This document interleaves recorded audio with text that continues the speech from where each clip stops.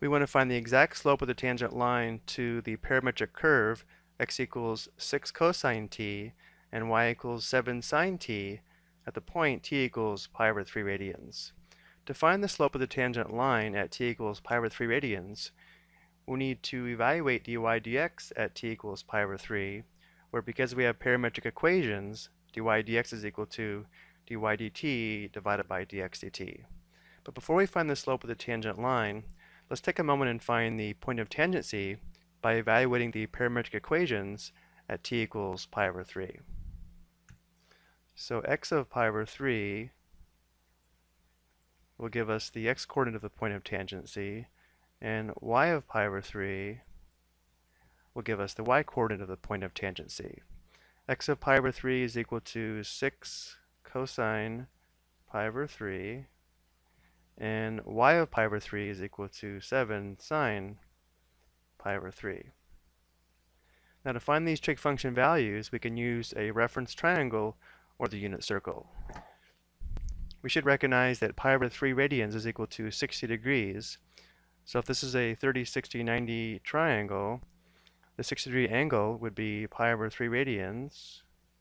And then from here, the short leg we can label 1, hypotenuse 2, and the long leg square root 3.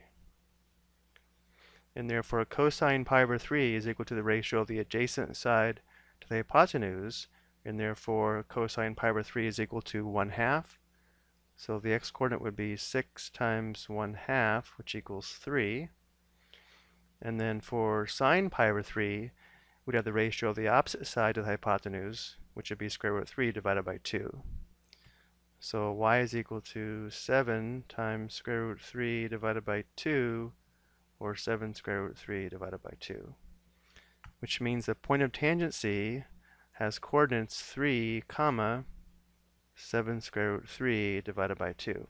Now, as I mentioned earlier, we could have found these trig function values using the unit circle. If we take a look at that just for a moment,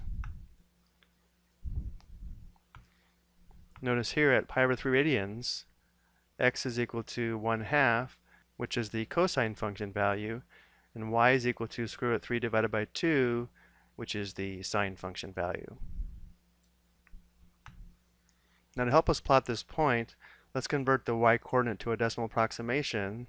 The point of tangency would be approximately 3, 6.062. So looking at our curve, that would be this point here.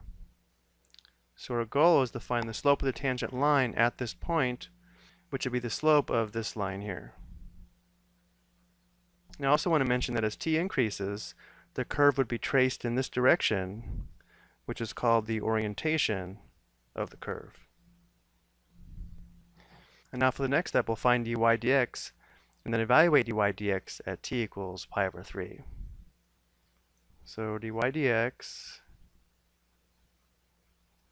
is equal to, again, dy dt divided by dx dt. dy dt would be the derivative of 7 sine t with respect to t. That would be 7 cosine t. And dx dt is equal to the derivative of 6 cosine t with respect to t. That would be negative 6 sine t. Simplifying, we have negative 7/6, and then cosine t divided by sine t is equal to cotangent t. And therefore, the slope of our tangent line would be dy dx evaluated when t equals pi over 3, which would be negative 7/6 times cotangent pi over 3. Looking at our triangle again, cotangent would be the ratio of the adjacent side to the opposite side, which would be 1 divided by square root 3. So we have negative 7/6 times 1 divided by square root 3. So the exact slope of the tangent line would be negative 7 divided by 6 square root 3. Now if we rationalize this by multiplying the numerator and denominator by square root 3,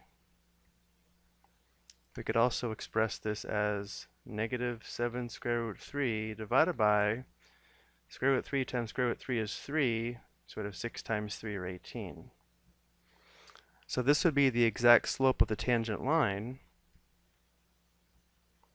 which is also approximately negative 0.674.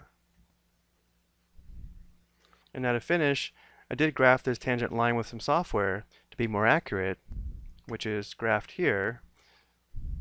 And we just found the slope of this tangent line is exactly negative 7 square root 3 divided by 18 if we rationalize the denominator, which is approximately negative 0.674. I hope you found this helpful.